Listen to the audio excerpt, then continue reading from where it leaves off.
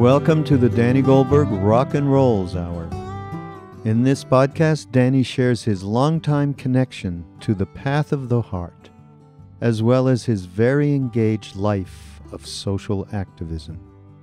If you are interested in supporting Danny's podcast, please go to BeHereNowNetwork.com/Danny. Hi, this is Danny Goldberg, and this is Rock and Rolls. And today I'm talking to Kurt Andersen. I just finished his new book hours ago. It's called Fantasyland, How America Went Haywire, a 500-year history. Kurt is a novelist, written many books of nonfiction, editor of many magazines, including being one of the editors of Spy magazine as a particular early nemesis of Donald Trump. Wikipedia says he describes himself as a liberal atheist, but as I read his book, it seemed more like an agnostic to me. I'm looking forward to hearing him on that. I have to say, Kurt, I just love the book. I think it's an incredible history lesson, and it also raises so many important thoughts for today. We've read some of the same sources. I quoted some of the same things in my recent book that you did from Tom Wolfe and Paul Goodman, Time Magazine, and Norman Mailer, but you have a much wider panorama. Thanks. And by the way, let me just say, and perhaps it will be the first time that Wikipedia has ever been accused of being inaccurate, but I don't actually think I ever called myself a liberal atheist. I think perhaps I may have described myself ironically that way, or I may have copped to it when somebody else did, but I don't, as you say, I don't really think of myself as an atheist. And liberal, I guess, but again, it's a word I wouldn't particularly apply to myself. Well, one of the things I love about the book is that while you have very strong point of view, you also reveal yourself as the narrator of this history, and you're nuanced. It's not one of these sort of militant atheist books. It's a much more complicated look at culture. I just have to start by asking you. How did Donald Trump fit into this? You must have started. I know from reading the book that you started it before he won, and you would have had to for the amount of research involved. But obviously, he's such an incredible example of what you're talking about, and you had this history of covering him long before conventional journalism took him seriously. So, like everything else these days, we need to start with Trump. Yeah. Well, I didn't, as you say. I decided I'd been thinking about this book what became this book for years. I started saying, okay, this is my next book in 2013. Started writing in 2014, a year before he announced his candidacy. So it was interesting to this history of America that ends up with and here is proof of my theory and everything I've said, Donald Trump. Which he wasn't even nominated until I had turned in a draft. So it was odd. I said to my wife, and now I will share with you, because I don't mean to say that I'm like the world's greatest genius of the 20th century, but I did feel like Albert Einstein after he put out his theory of relativity in 1916. And then 3 years later, there was an eclipse that proved his theory. So I felt a little bit like that with Donald Trump. Like, whoa, this is incredible. It does end with Trump, and I tried to I kept him on the down low, and only a couple of times in footnotes as I was making my journey through the centuries of American history. Well, you go through as early as the Salem witch trials, and I was able to learn from your book the author of Big Rock Candy Mountain. Yes.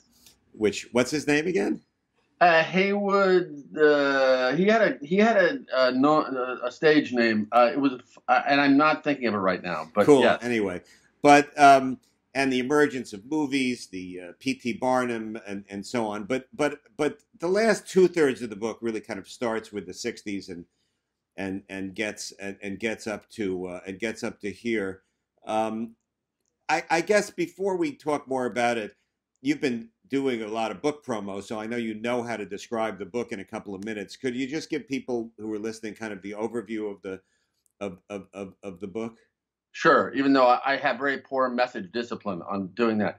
But it is, I really started by going backwards. I said, okay, America is such an interesting and in some ways alarming outlier in the rest of the developed world.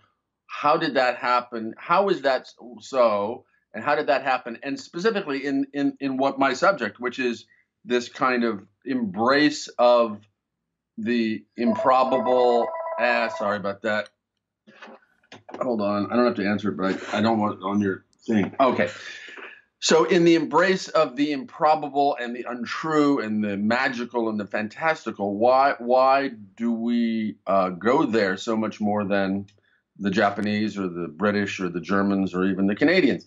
And I followed the threads back to the 1960s and beyond, and I realized I didn't know what the sort of epic scale of my project until I started thinking about it, and really tracing it back to the beginning. Partly because much of it is not the same as our religiosity, our extreme American Christian Protestant religiosity, but that is definitely a major strand of it, and so I go back to Protestantism, about which I knew very little, and essentially, I'm saying that our extreme Protestantism, because we were certainly in the case of the Pilgrims and the Puritans, started by this religious cult of extreme Protestants who set off to a blank new world in order to have a place where they could create their utopia, preparing for the end of the world.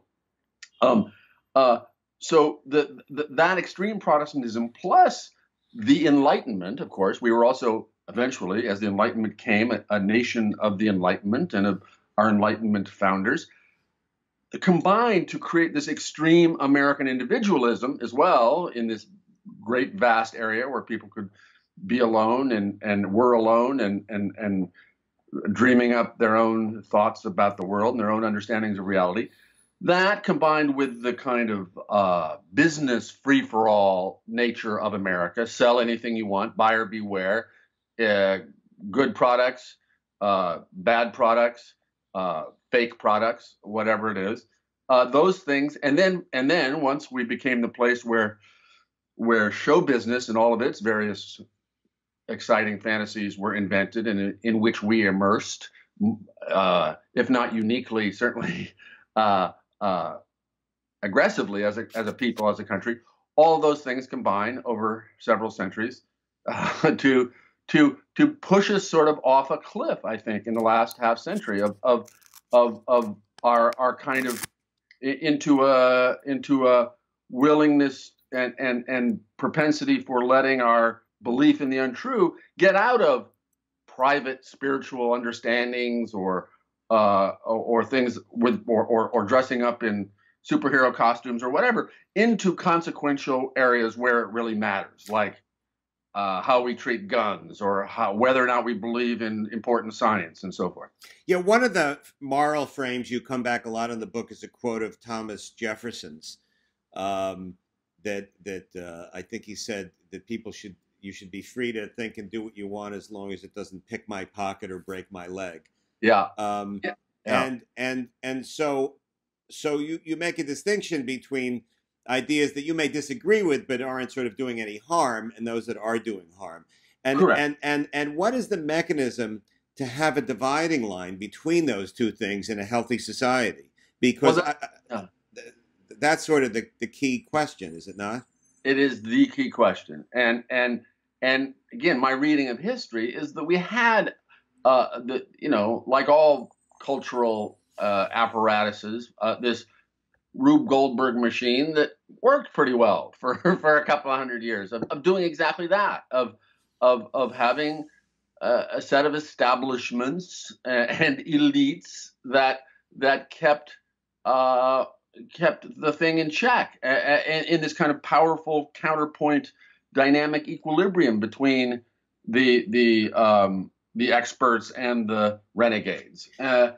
But if I could just intervene for a minute, there were these forces that kept things in check. But I'm wondering if one of those forces wasn't religion, because there's sort of like all these other phenomena. There's two sides of religion. There's the side of charlatanism and exploitation of people's naivete and spiritual yearnings. And there's people who make a lot of money from it. There's people who abuse children by abusing the power of their clergy and so on. But there's also an ethical code that religion most of the time asserted, and the decline of religion since the 60s. I'm wondering if that removed one of those aspects of the Rube Goldberg machine that kind of kept things in balance. Well, there are many things in what you just said to unpack, so I'll try to remember them all and unpack them. First of all, there's a third thing in addition to, it's not just charlatans versus ethical, worthy religious people. There's also, in my view, extreme beliefs of a kind that emerged and formed big, powerful religions nowhere else on earth, like, say, the Church of the Latter-day Saints and Mormons. But so that's one thing. I mean, it's a third thing. It's not just bad charlatans, deceivers versus the good people.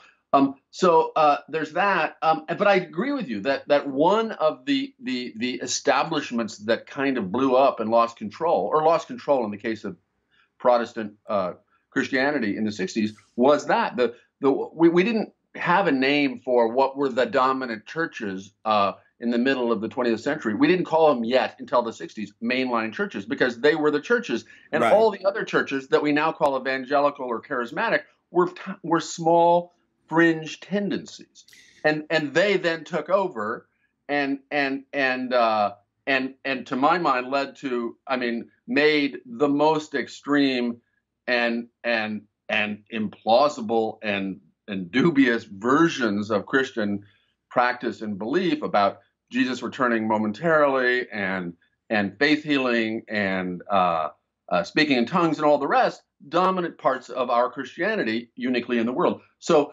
of course it also politically connected with right-wing politics, but that's a somewhat different question that I'm dealing with. So yes, the establishments of religion absolutely kept it in check. And again, the religious history, and by religious history I really mean Protestant history of America, because that's what the religious history of America really is. Was this checks and balance thing, like a nuclear reactor rather than a nuclear explosion, where it was fissile and always throwing off new denominations, new sects that would mostly calm down and grow. And the Methodists were nutty at first, and then they became more sort of geared toward improving the real world and trying to behave as Christ would have, rather than waiting for the end of the world and or demonizing bad people. So yes, that was part of it. Is that the various church establishments in America lost their ability to keep control. Yeah, it seems to me there were two contradictory trends. One is this growth of what you would call extreme religion, where there's a certain level of what you call magical thinking or irrationality that interfered with functionality, many of us feel. But at the same time, one of the other criticisms you have of the society is your criticism of elites who enabled and popularized and mainstreamed some of these ideas. And it seems to me that those elites were mostly driven by wanting to make money and being popular and being cynical, not because they themselves were buying into a lot of this. And I think while there was an increase in religiosity in one part of the society, I do think among elites there was a decrease of ethics and morality. There was this sort of image of business tycoons of the first half of the 20th century of having some notion of civic responsibility and ethics, even while they wanted to have the biggest house the greatest vacation spots and be art collectors and so on, and this sort of Ayn Rand, whatever it takes to get as much as you can, amoral capitalism is incompatible with any religious belief set. So, you know, on the one hand, I mean, religion caused some of the problem, but I'm wondering if a decline of, you know, of materialism as a religion. I believe the biggest religion in America is materialism. Yeah. That doesn't surprise me, Danny. No, I think the mainline mid-century and the Protestantism of America for most of its history of the United States history, certainly, was what you're saying, had probably a net plus ethical effect on behavior and norms. And I shouldn't pay myself 500 times what my average employee is paid. I should pay myself 30 times. Right. You know, that kind, and truly, and the Midwest in which I grew up in the 60s, I think part of the reason the inequality not only was less, but was in its expressions of giant houses and sports cars and all that was apparently less, probably partly because of that old-fashioned combination of Protestant restraint, Christian ethics, and so forth. That, yes, starting in the 60s, starting in our beloved 60s, do your own thing also applied to the Ayn Randian libertarian, get as much as I can, screw the rest of the world.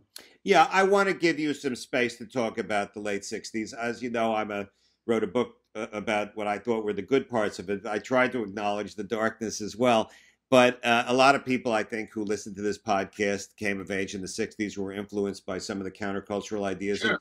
And you have this notion that, and this may not include everything you want to say about it, but please include this in your answer, the idea that part of the counterculture served as sort of useful idiots, the way the Leninists used it in the communist terms, for the useful idiots that empowered today's right. And I can tell you that Ram Dass, whose teachings kind of created the infrastructure for this podcast, when I talked to him for my book, he did say he agrees that mistakes of the 60s helped create the Trump era as well. Really? Wow. That thrills me. So I would say, I would just tell you, I'm extremely interested in hearing what you have to say about it. And I think people listening need to hear what you had to say about it. So have at it. What was wrong with the 60s? Well, first of all, there was probably no other way to go. There was probably not a correct way to have managed the 60s to avoid its part of its tributaries leading to Donald Trump and Trumpism. But one of the things I regret about it, and again, as you know, you read the book, I loved the 60s as a kid. I turned 15 in 1969, and it was great. And I had no regrets about it at the time, or in my personal life since.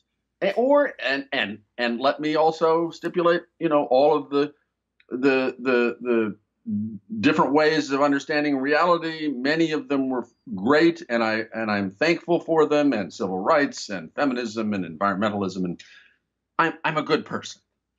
But I do think that what blew up then, what I call a Big Bang, part of the Big Bang was this relativism about any belief is not to be dismissed. Any belief is acceptable. And we can't distinguish between good and bad, superior and inferior ways of understanding the world, that science is not only no better than the magical beliefs of what we used to call primitive people, but in many cases worse, and has given us this terrible war and this horrible corporate state and so forth. I think that, and all of its... Well, I don't think the Vietnam War, that we thought it was created by scientists. So we did think it was created by Harvard intellectuals, because it was. But No, they but weren't scientists. They were well, McGeorge Bundy and people like that. but it was seen as, oh, look, Robert McNamara and McGeorge Bundy and Herman Kahn using computers based on this brilliant science. All I'm saying is that the war and the counterculture, and let me drop acid more generally, I think helped was one front on which reason and science and Western cerebral approaches to reality got a bad name, and ultimately, ironically, 50 years later, fed into all kinds of denial of science and alternative facts. I think that's true. Well, I think that because grown-ups and people in authority and Harvard degrees thought Vietnam was a good idea, and because they thought that marijuana should be prosecuted with the same vigor as heroin, Yeah. and that a lot of people in the mainstream religious arena were so repressive about sexual behavior. I do think that there was a tendency to therefore assume all authority was wrong about everything. Um, because they were wrong about those things that meant quite a lot to us as Right. as teenagers. I think that was a problem. The unintended consequences of criticizing the New York Times because of their mistakes, Right. then weaken them. In a Well, Trump situation. and I think again the kind of anti-establishment impulse, the super skeptical impulse that had such a flowering in the 1960s and early 70s, much to the good, obviously. On the one hand, as I talk about in this long history, comes out of this set of really hardwired American impulses from the beginning, of which the 60s were an extreme and relatively recent flowering. So there's that. But I think again it's as in so many things. It's a question of moderation. Yeah, Skepticism is great, but and I don't believe the authorities. Great, but not as a kind of Tourette's-like reflexive compulsion. Yeah, I agree with that. Now you talk about science a lot, and I'm a believer that in science that actually is science. I vaccinated my children. I just took some antibiotics this morning. I believe that humans create a lot of the contributions to global warming, and in general, I think that it's insane to have wishful thinking or magical thinking try to replace proven facts. But I also think that part of what creates the skepticism is that there are people who then use scientific jargon and degrees associated with it to try to scientize things that are really less certain. And I think particularly of the field of, say, psychology, where I think is sort of a more imprecise field than oncology. Right. No, I think that's I don't disagree with that at all. And it's been the burden of the of the various social sciences and less hard sciences since World War II to figure out to what degree they are or aren't conventional sciences. Now, one of the things you don't deal too much with is the effect of political decisions on this nightmare that Fantasyland. But the fairness doctrine. I love that you wrote about the rise of Rush Limbaugh in the wake of the end of the fairness doctrine. The fairness doctrine was this law for decades that said there had to be equal time for opposing points of view, and Ronald Reagan's administration eliminated that. I admit there were some civil libertarians who agreed with the elimination of it, and I know Norman Lear has said that he regrets being one of them. But the point is that was a political decision made by kind of a libertarian side of Reaganism that then had this effect. Similarly, getting rid of the New Deal restraints on the behavior of financial institutions,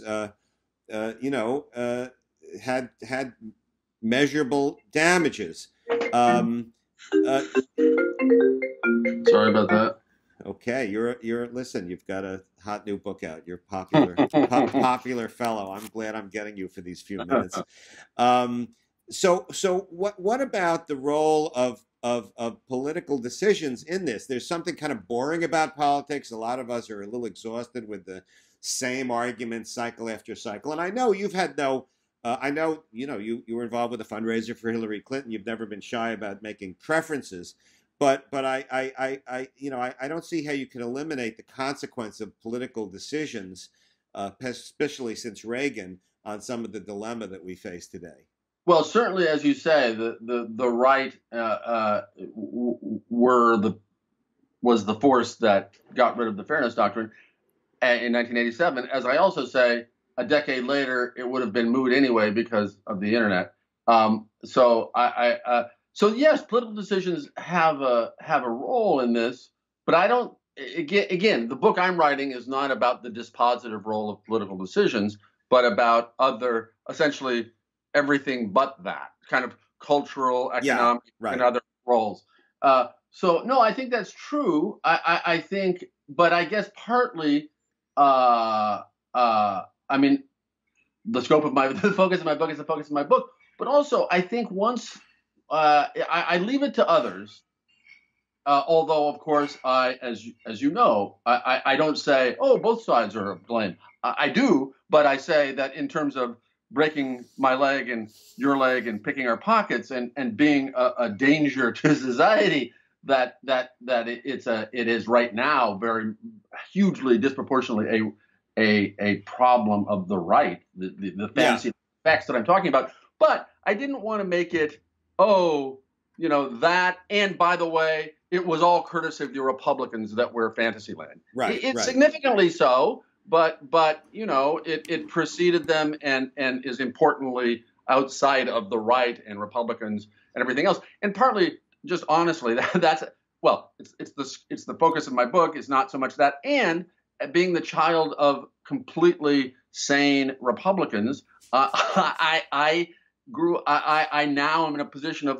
wait, I understand that there was a history that many people literally don't remember before around 1980, where to be a Republican did not mean you were a crazy person or enabling falsehoods every day of your life. Oh, absolutely, absolutely. There's obviously in the Deep South, which is part of. What role does the Civil War and play in all of this, and the Deep South and the racial history of all of that? It seems like the South is just part of this mess. Yeah, it is. And when I set out writing this, mapping what this history was going to be, I probably wouldn't have even had the South and its various myths and fantasies as part of it. But again, as one writes and you do the research and you think, I realized that the South is a big part of this history.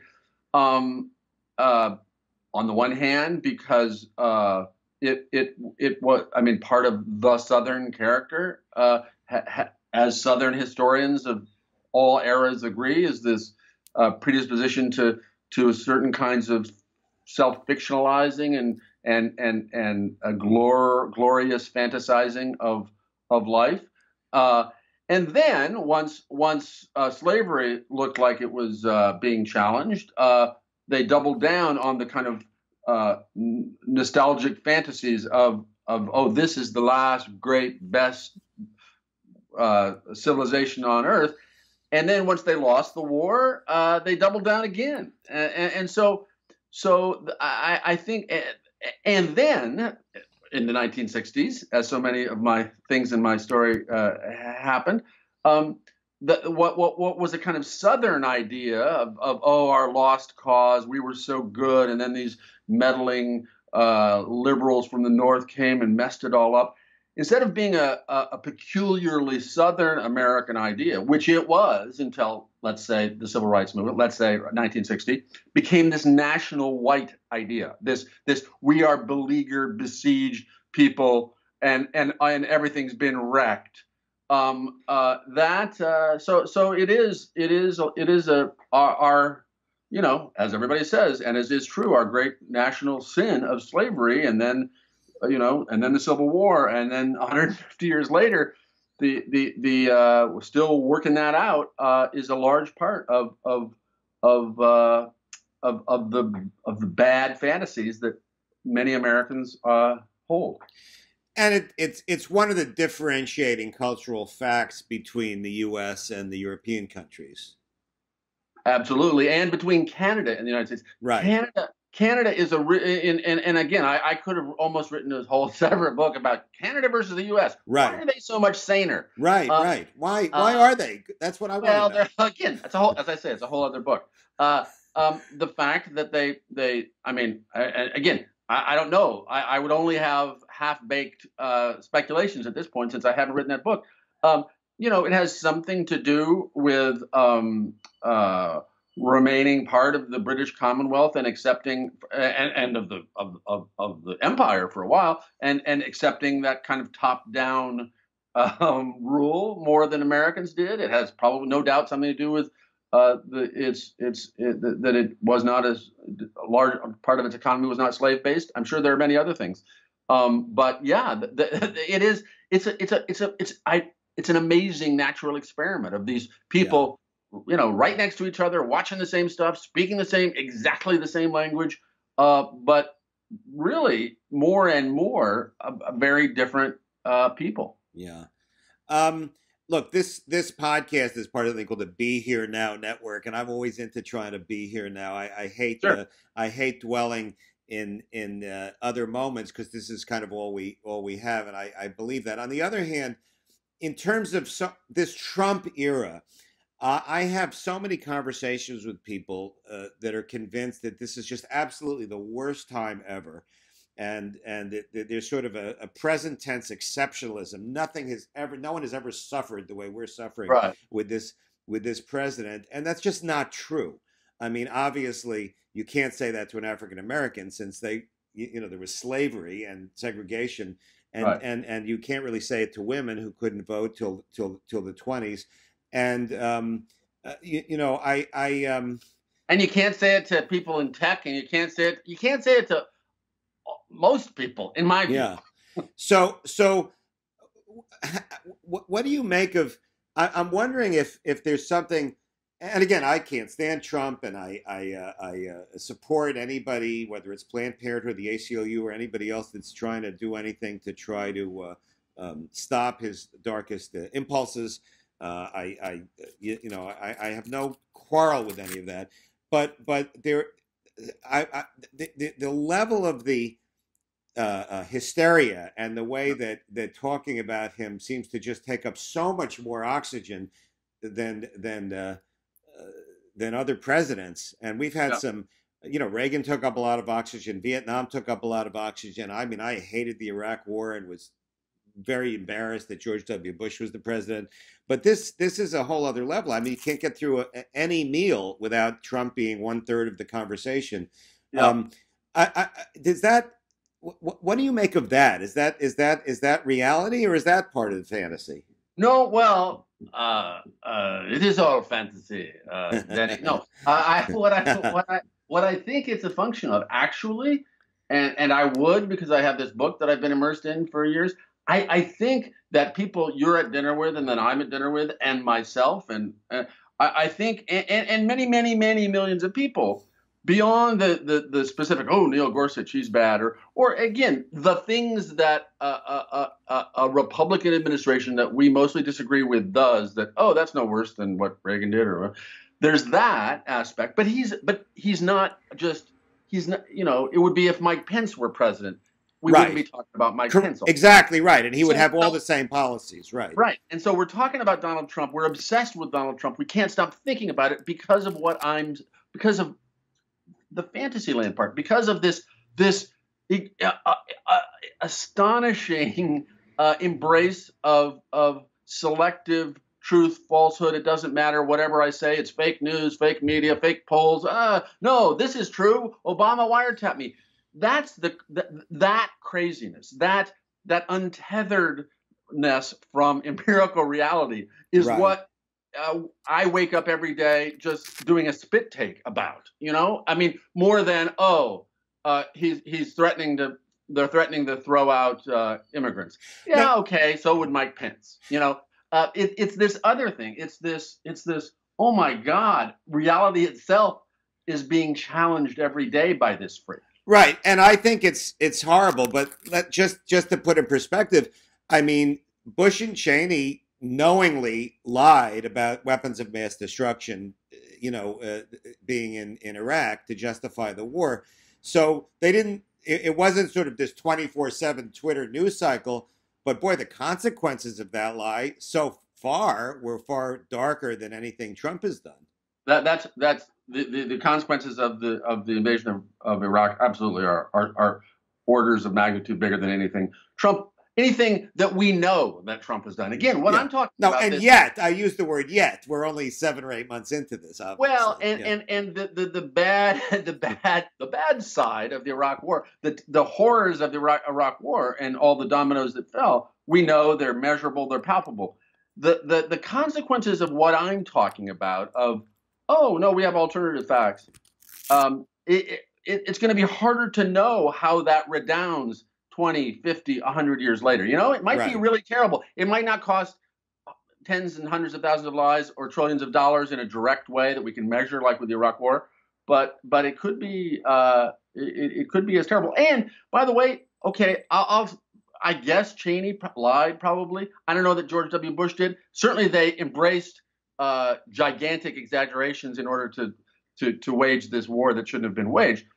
But that's that again. Even if Donald Trump's lies and falsehoods and delusions are not yet as consequential, they are more clearly on a daily basis lies and delusions and falsehoods than Cheney or Bush would have ever had the balls to attempt. Well, point taken. All right, before we finish this, what's the remedy to Fantasyland? A lot of what you seem to be saying was a failure of elites. So what do we want elites to do? What can you have some things in the end of the book we should tell our friends if they're just quoting something inaccurate, correct them, whether it's on Facebook or in a conversation in our own day-to-day life, do what we can do. And I'm all for that. And I think it's wise advice, and it's what we actually, most of us, all we can control. But since you're talking about the culture writ large, whether it's politically, culturally, ethically, spiritually, legally, what can be done about it? You talk about these control mechanisms and gaskets, and that have, as you said, the American id was kept in check by a strong ego and superego. Well, how does one rebuild a strong ego and superego for the society? Well, that's a good question. That's why I'm not, king or God. But I think, for instance, it would be better for starters, just in the narrow political sense, if the next time we had a Republican president, it was somebody like John Kasich rather than Donald Trump. Somebody like almost Jeb Bush. I don't care. A guy with whom you would disagree on almost every issue, but with whom you agreed about the shape of reality. So that would be good. I think, and part of my hopefulness, to the degree I have hopefulness, it comes from, I think this Trump thing is going to end so badly in so many ways that it could be a corrective toward what I'm talking about. That not everybody, he will have his 25% of diehard believe to the very end supporters, but that a big consensus majority will say, whoa, that this is bad. How did we get here? Let's not that we all have to agree about, we're all going to have single payer health, or we're going to do this. We can bitterly and should bitterly and will bitterly disagree, but let's all go back to where where we were agreeing about the basic shape of things. Now, you don't and can't dismantle, for instance, the right-wing media infrastructure that has been so important in promulgating that alternative reality. No, and you can't recreate centralized media where there's only three networks and two big newspapers. No. Whether that was good or bad, we can't recreate that. No, we can't.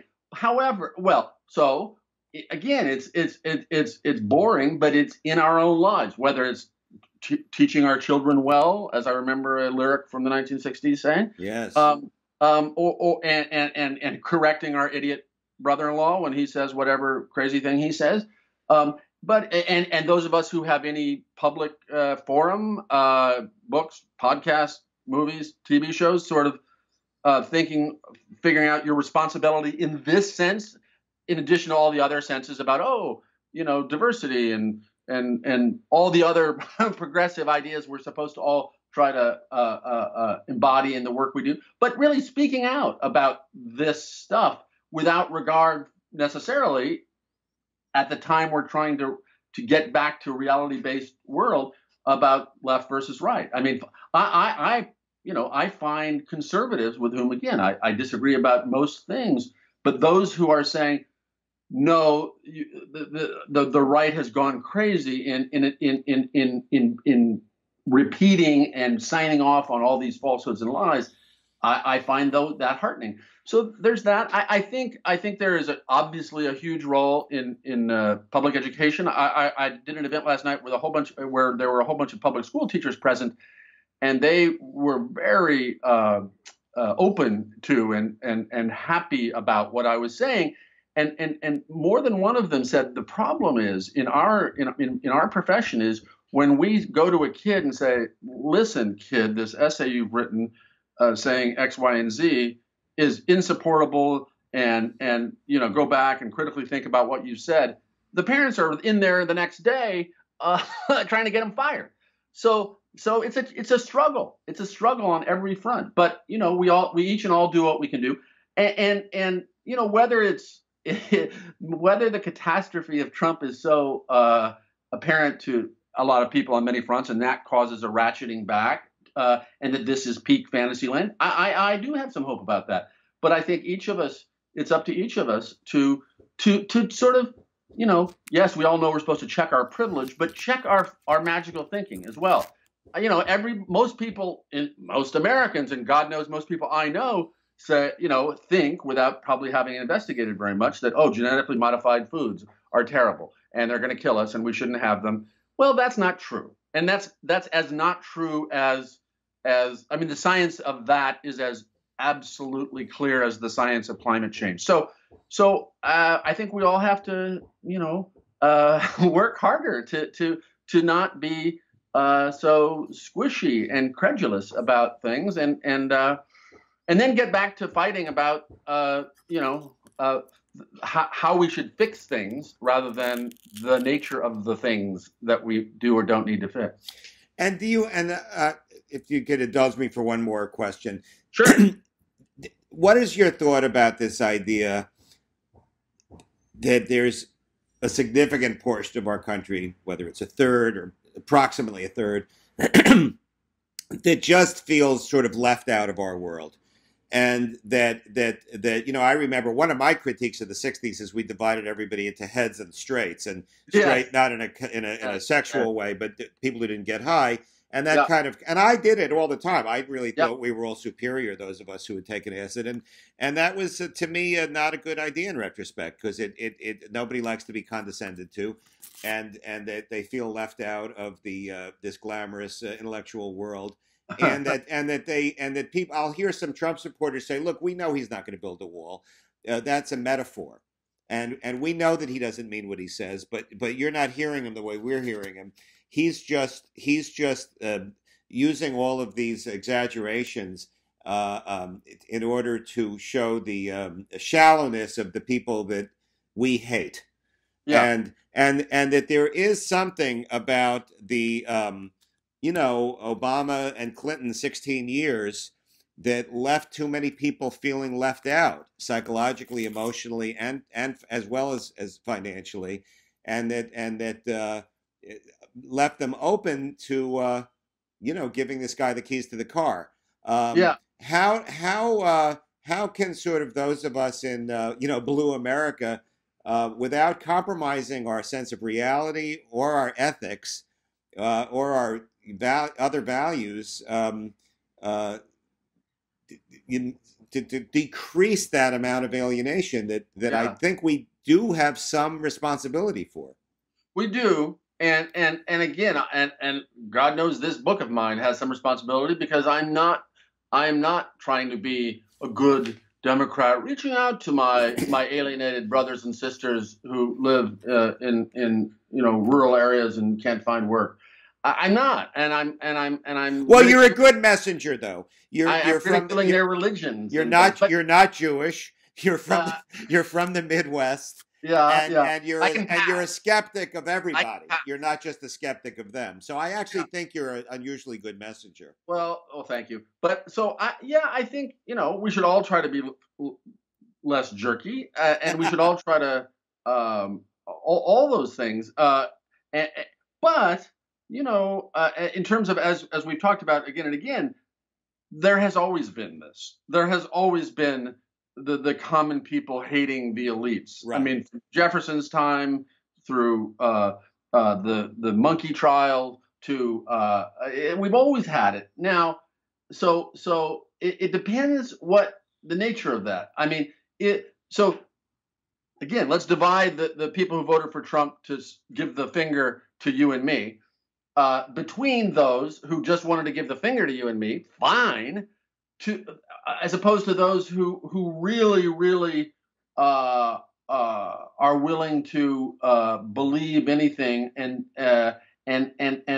say, oh yes, Sharia law is about to be imposed, or whatever nutty thing that Trump or the next Trump will try to teach them. So I divide the 46% of the people who voted for Donald Trump into at least those two categories. And the people just like, fuck you, Danny Goldberg and Kurt Andersen, fine. But the people who also say, and I believe all these nutty things, that's a different problem. And so those are kind of two problems. And right. So there's nothing I can do to be nicer to or more accepting of the latter. Right. Okay, well, being less jerky, that's my new motto. Thank you so much, Kurt. I urge anyone listening to this to read this book. It's brilliant, and whether you agree with every sentence in it or not, it's going to expand your awareness and consciousness, and it's beautifully written. Oh, thank you so much, Danny. It was a pleasure talking to you.